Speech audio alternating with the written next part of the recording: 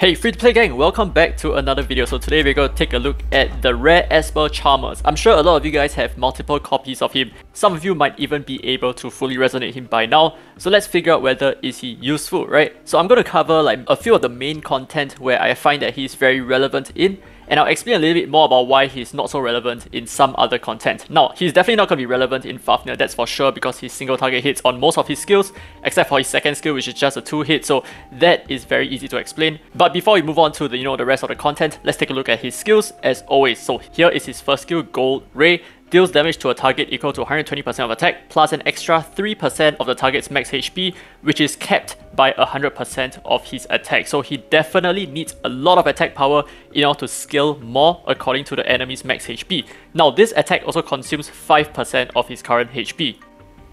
Now moving on to Vita Light Beam, attacks an enemy twice, each dealing damage equal to 75% of attack, with a 60% chance of inflicting disease for 2 turns. Now if the target's HP ceiling is higher than yours, then each strike deals extra damage equal to 3% of the target's max HP, and this attack is also capped up to 100% of his attack, but this hits twice, so each of the attacks actually has an additional 100% of his attack, so that's actually a lot of damage. So essentially this skill, if you're hitting someone with more max HP than you, which is probably going to be every single other Esper in the game, you're going to be dealing 175% of your attack times 2.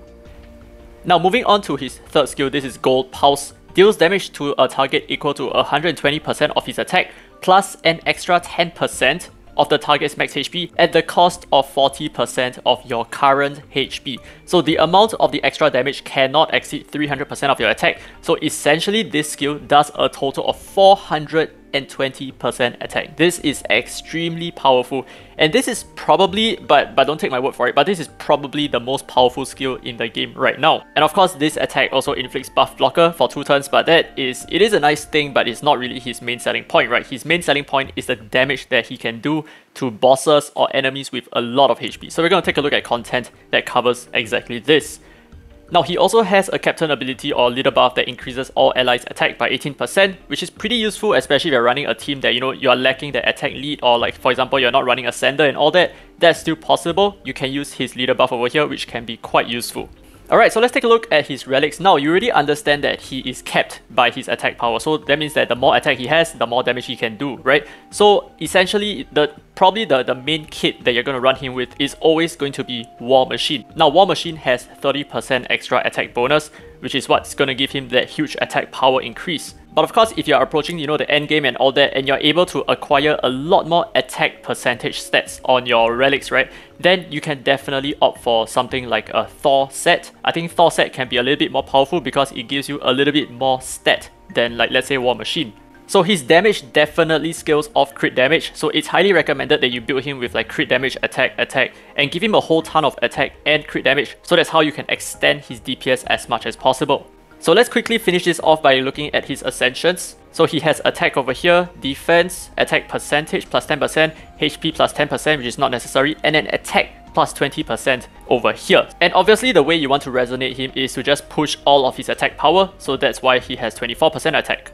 So the first place that he finds a lot of use is going to be Kronos, that's for sure. So the first 2 waves he's just chilling, okay? He's just not going to do anything. He's just going to take the back seat and wait for the other espers to clear the wave like this. And the reason is very simple. He needs to reserve his ultimate, his third skill, for the boss. So let's take a look at how powerful his third skill can be. Well, so long as all of our debuffs land, right? So for example, our defense break needs to land, and our seer debuff needs to land as well. And when both of these are done, he's going to be able to do a lot of damage. So we got both of those, and we did 147,000 damage. This is not the maximum that I've actually seen. So if you watch Deathpunk's videos, his Chalmers actually did upwards of 150 something thousand damage. And to be honest, my stats are not even that good, which means that his potential is a lot higher. Now I do think that he is potentially quite useful in Apep as well, but the issue is it is extremely hard to juggle the first 2 wave clearing to reserve his third skill on Apep without needing to compensate with either a Jacob or a Suhua or any other attack buffers. Now while it is still possible to use him for Apep, and I would highly recommend that he is a good option as well, I personally will not use him for Apep solely because Chalmers is more of an endgame Esper in a sense that you need him to speed tune your comps, and he's mostly used for fast runs. But the thing is, Apep is extremely unstable and I cannot do without a Jacob, so I definitely still need the Jacob in that spot. Now, the second place that he really excels in is definitely going to be the Cube Miracle because the enemies have a whole ton of HP. So what you realize is he is exceptional when used beside Su Hua, so I will show you exactly why this is the case. Now, as you can see, Su Hua's second skill has an invincibility buff, so you can actually use it to preempt him for his third skill. So for example, over here, he now has an invincibility buff, and he's going to be able to drop his third skill without losing any HP. So that is one way that you can manage his survivability, especially since he loses a lot of HP, which can potentially put him in the eye of the enemies. Now with that said, you don't necessarily need to use Su Hua, you can also use Fabrice. So Fabrice's third skill also grants invincibility to one ally, and his second skill also buffs attack and gives your ally a turn. So in that sense, if your Fabrice can lap your Chalmers one time, he can use his third skill to grant Chalmers an invincibility buff and then lap him and use his second skill to push Chalmers' AP and attack up. So that is another combo, but you're going to need to have a very fast Fabrice. Now let's say your Chalmers is low on HP, another Esper that really works very well with him is going to be Clara. Now Clara's first skill is smart enough to detect who has the lowest HP and then heal that ally based on her own max HP. So Clara is going to be an exceptional choice when used beside Chalmers as well, like for example in Cube Miracles and obviously the Temporal Tower. But you know who is a better choice? So the new Esper Armored is going to be exceptionally useful when used beside Chalmers. Now the thing about Armored is his skills is not smart enough to detect who is your DPS Esper, so the only Espers that can directly attract his healing is going to be Espers who sack their own HP. So for example Taylor, for example Chalmers, and I can't think of any others right now, but I'm pretty sure that Armored is going to be exceptionally strong when used with Chalmers. So if you do pull Armored in the upcoming banner, keep Chalmers on your radar. Now let's take a look at the last place which has exceptionally high HP on the enemies. So like I spoiled earlier, yes, we are going to be taking a look at the Temporal Tower. This is exactly where, you know, the enemies have a ton of HP, and this is also where Chalmers finds himself very useful. So the thing is, it is extremely important for you to protect him, so you might need to have like a whole bunch of Espers that can grant invincibility, that has single target heals, that has every aspect of making Chalmers a better DPS. So essentially your entire team needs to revolve around him to make sure that he has a lot of damage and a lot of survivability. But when all works as intended, he is going to be very nutty. So over here we are on floor 40 where the enemies have a ton of HP, but we are still able to one-shot them. So we just did 71,000 damage, which in most cases is probably going to one-shot any enemy in the Temporal Tower, save for like the boss floor.